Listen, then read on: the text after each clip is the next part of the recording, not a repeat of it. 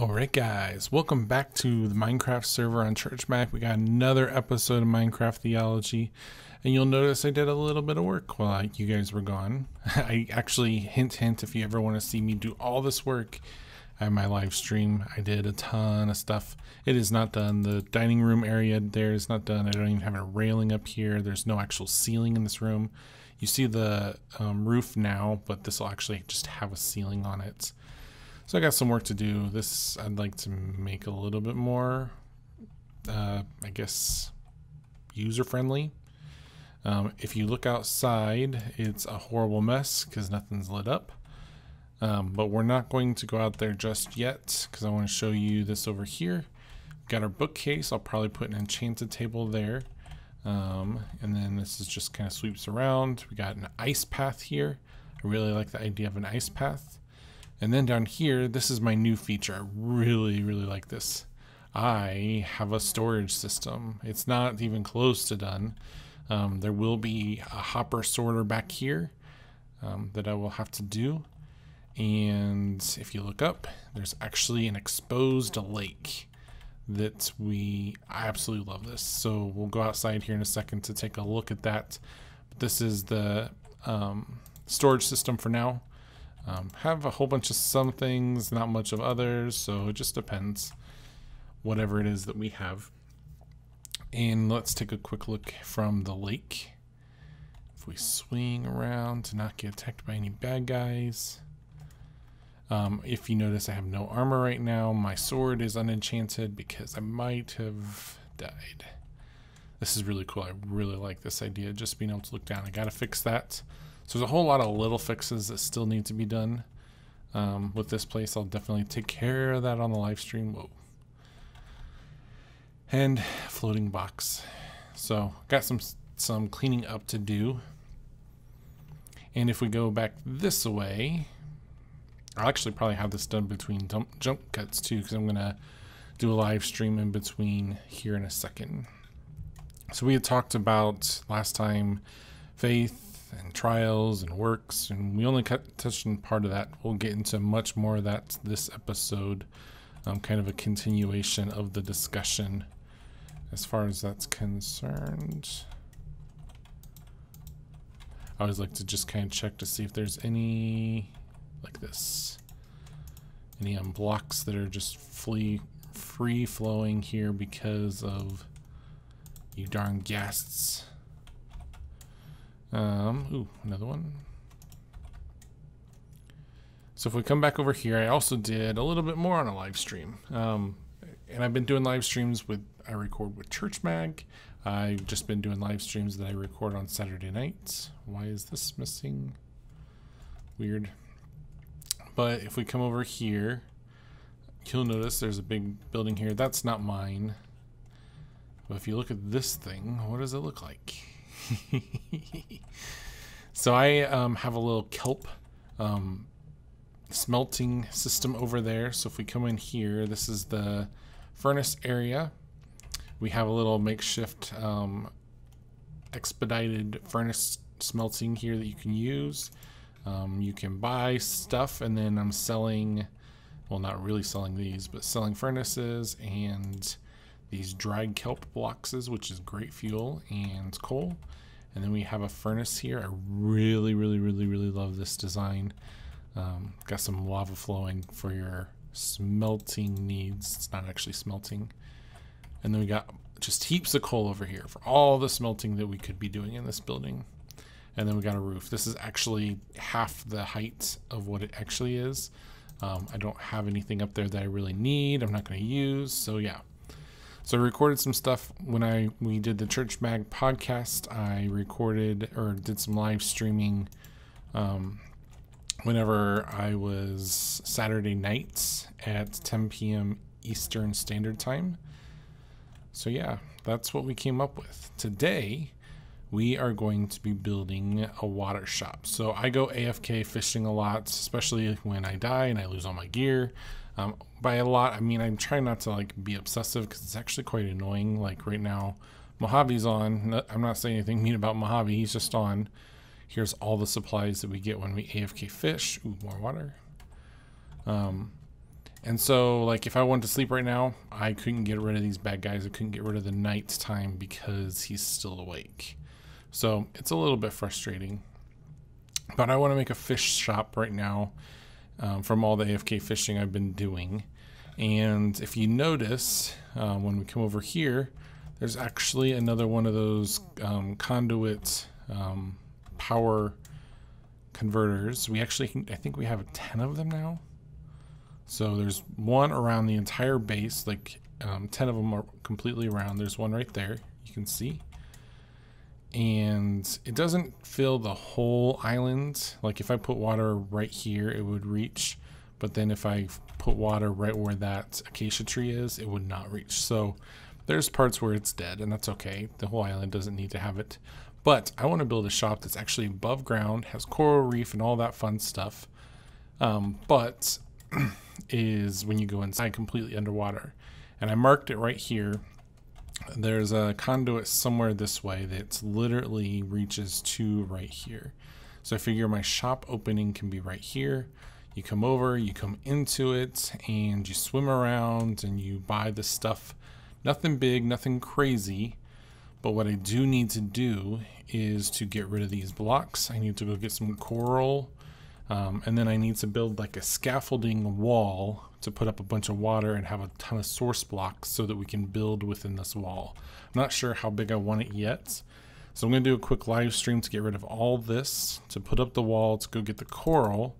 And then next time you see me, we'll actually do some design of the shop. So give me 1 sec, which will probably be several days on my end. Alright guys, so here's what I've got. First of all, this coral is here. I love this stuff. If we dig down just for a second, there's a whole bunch of water under there because if you lay the coral without water, it dies and it turns an ugly gray color. So here's this. I love it. And we have our aquarium. There's no roof on it yet because I figured the roof of that will just be the roof of everything. So that thing is done as well. We got a turtle in there. We got a bunch of fish. Each one's different. I think we're missing a couple. We also have a puffer fish in there, but it's gonna smack us every time we go in there. So I figured we would wait until we're almost fully done. I do want to put down. Let me throw this in here. I do want to put up the walls. So I probably won't get to the actual design inside the aquarium today, but I will have that done next time. The downside about all of this is that this sandstone is super uber expensive. Just because 4 sand only makes 1 sandstone, and so then it becomes very expensive very quick. Let's just go ahead and let's see, put this here because I know I'm going to be putting sandstone here. 1, 2, 3. Do I go all the way up? I think I do. 1, 2, 3, 4, 5, 4, 5. Is that 5? 1, 2, 3, 4, 5. 1, 2, 3, 4, 5. And then this is only going to be too high, but it should be glass. Nah, let's just do this. I'm going to do that, and then I forget how to get to the creeper. Hold on a sec. Creeper sandstone is, oh, it's the half slabs? Okay. Couldn't remember. So if we come in here,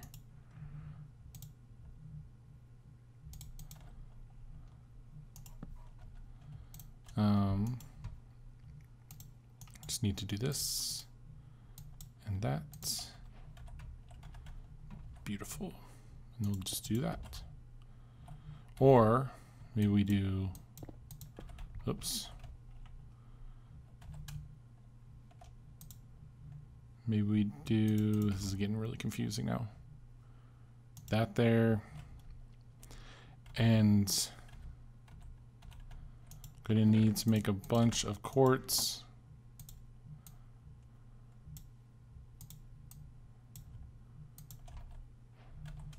I don't know. You know what? Forget it. Let's just do this. Do that. And do that. Yeah. Something about that's got to change. I'm not sure what.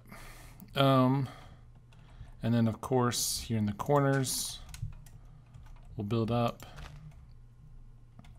1, 2, 3, 4, 5. And we got to go along the top. 1, 2, 3, 4, 5. Is that even? That is not even. Oh no. I didn't make that even. 2 and 3? Well.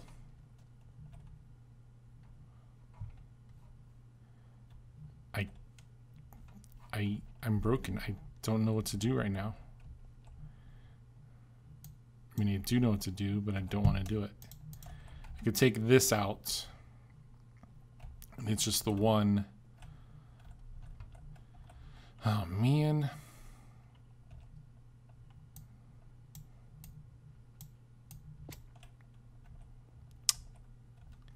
Yeah, it instantly kills it.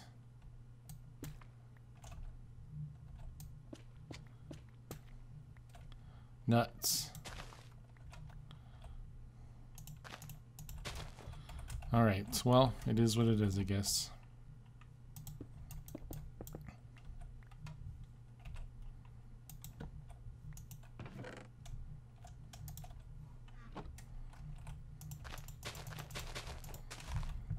Put that there. Man, that's annoying.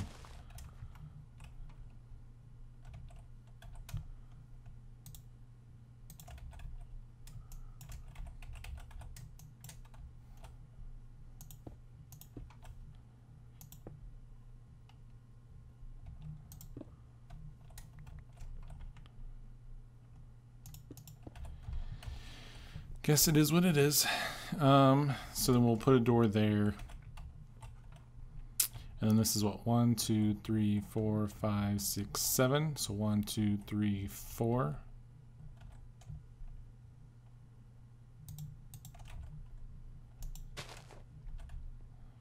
And same thing here. 2, 3, 4. And then we'll just have to build across. All right. So you see here why it's so expensive. That was 16 right there. The sand is not necessarily easy to come by when you're trying not to destroy the ecosystem of it all.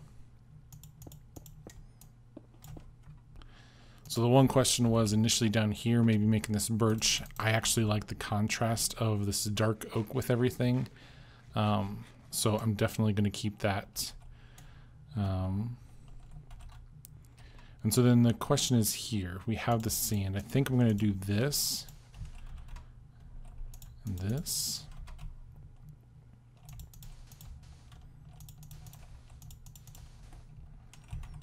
And just kind of leave it like that. And then I think I'm going to make it white glass because it sticks out this way.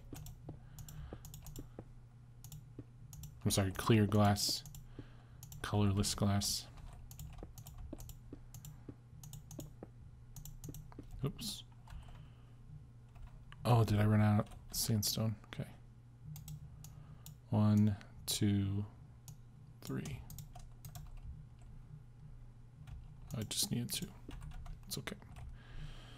All right. So we use that. Now the question is, will I have enough glass? And you can see all the way in here, which is good.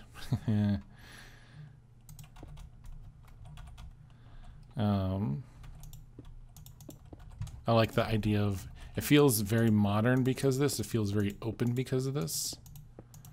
I do need to cut down some leaves with some shears to give this place some hedges. I think the last server we had a glass store, and so this feels a little bit reminiscent of that. Oh, I love this. I actually really love this. Yes. Thank you. Well, it's just me. Let me go sleep this out. Get rid of the darkness. The kind of leaves I think I'm going to do is the oak. Just some simple hedges. I guess I could just do this, couldn't I?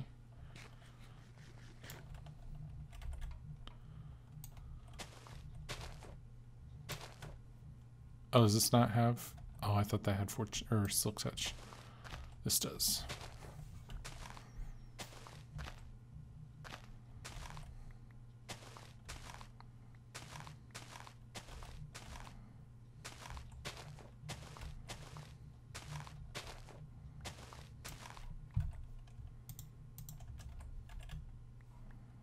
All right, let's see if this is enough.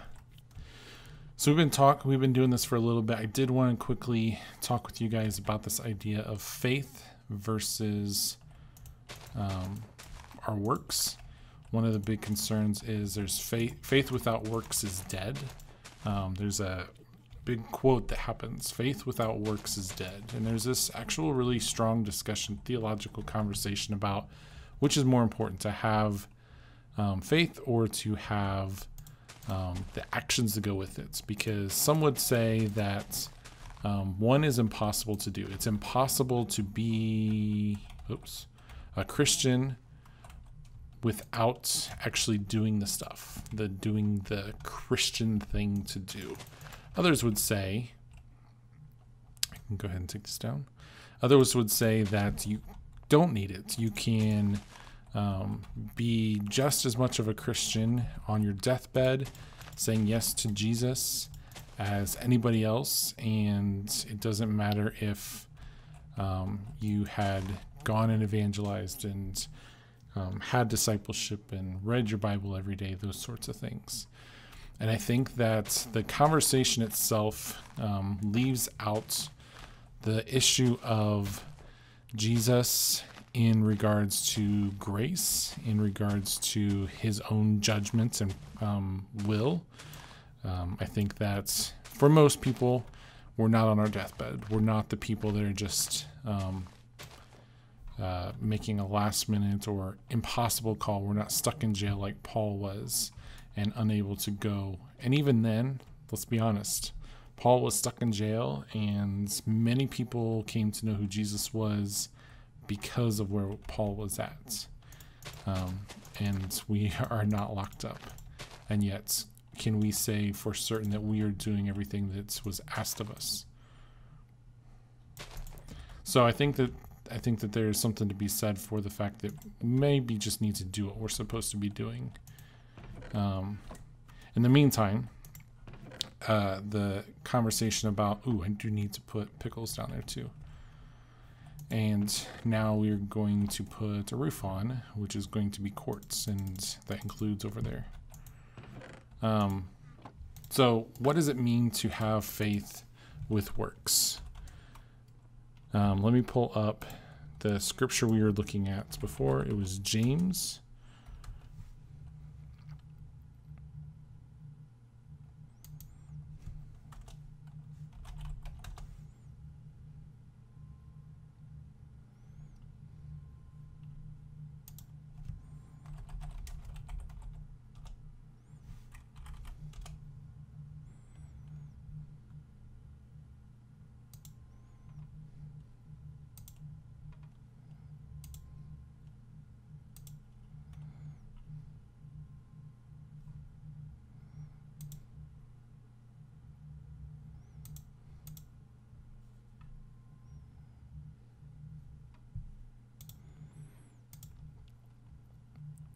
It is James 2, and let me just read the whole passage. We're going to read more than normal that talks about this whole topic. It says, faith and deeds. What is good? This is James 2:14 and several verses after. It says, what good is it, my brothers and sisters, if someone claims to have faith but has no deeds? Can such faith save them? Suppose a brother or sister is without clothes, daily food. If one of you says to them, go in peace, keep warm and well fed, but does not but does nothing about their physical needs, what good is it? In the same way, faith by itself, if it is not accompanied by actions, is dead.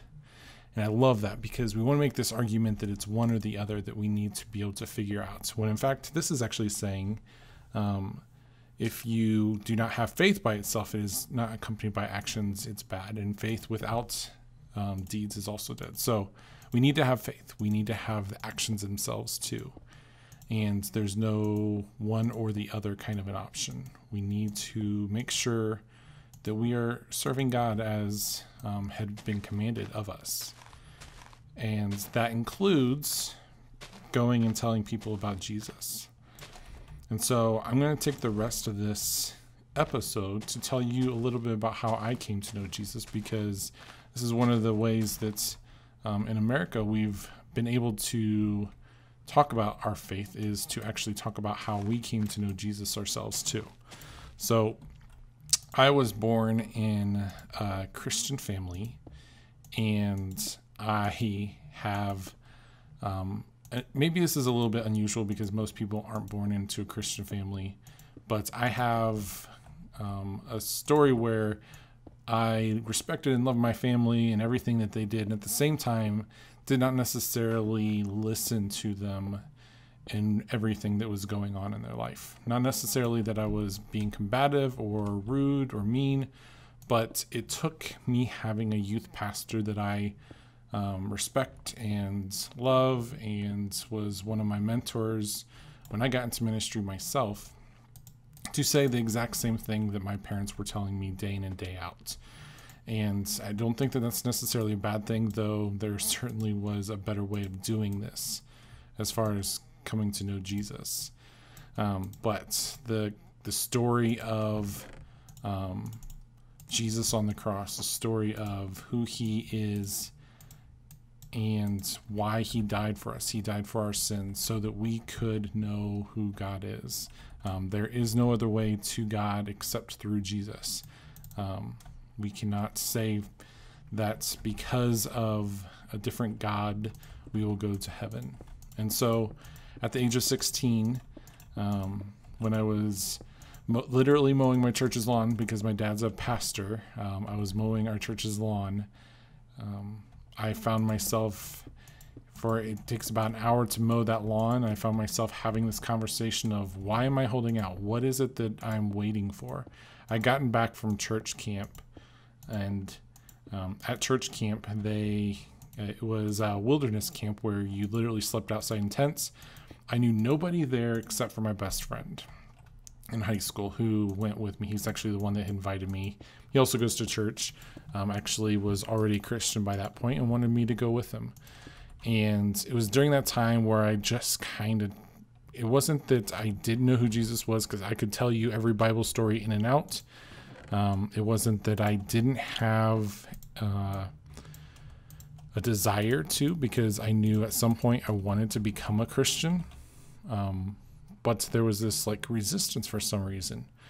And while I was out there surrounded by people I did not know, and being the introvert I was, this was really tough for me. We started to just talk about Bible verses, and I didn't have distractions. I didn't have video games. I didn't have people to go talk to or school to think about. I just had to simply sit with the Bible. And there was one verse, we were expected to memorize 5 different verses while we were out there.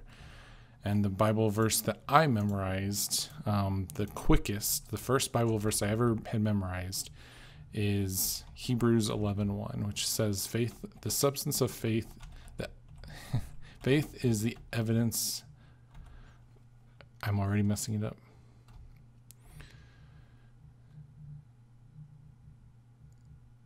And the verse goes, "Faith is the substance of things hoped for, but the evidence of things not seen." I'm a very analytical person, and so for me, this verse resonated because I need to stop trying to come up with a great reason to have faith to become a Christian, and instead just do it, to actually just kind of get on with it for myself. And so I did that. I said, you know what? I just need to do it. Let's just go ahead and do it.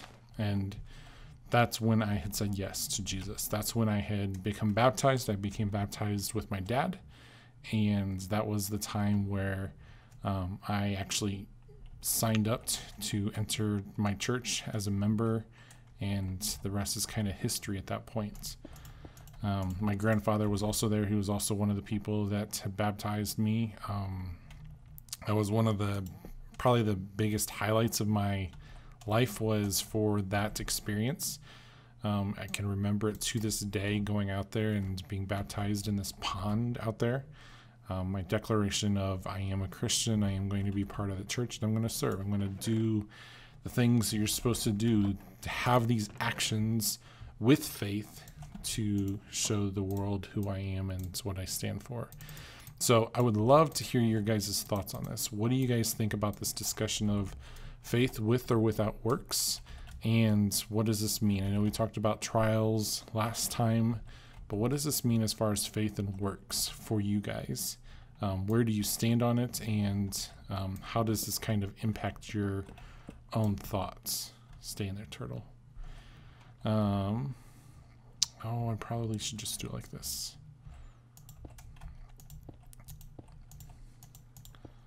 There we go. I'm going to have to do it like this. I just thought about this. I'm going to have this be sandstone if I want it to match the top. Okay, that works. I'd love to know your guys' thoughts. Even as I tell this story, this is a very emotional story for me, and even as I'm telling it, I'm getting a little bit emotional about it. But I'd love to know your guys. If you are a Christian, what's your story? Oh no. What's your story as far as becoming a Christian? And your baptism, all that stuff. I'd love to know. I'd love to hear that. And then for those that haven't said yes, what do you think is the thing that's holding you back the most? Is it a matter of you just don't believe it? Is it a matter of the people that talk about being a Christian aren't doing the Christian things that they're supposed to be doing in the first place? Is it a matter of you're kind of like me and you need to be proven that it's all real? Or just given a reason to finally become a Christian? I'd love to know your guys' thoughts in the comments, and I will catch you guys next time. See you later. Bye.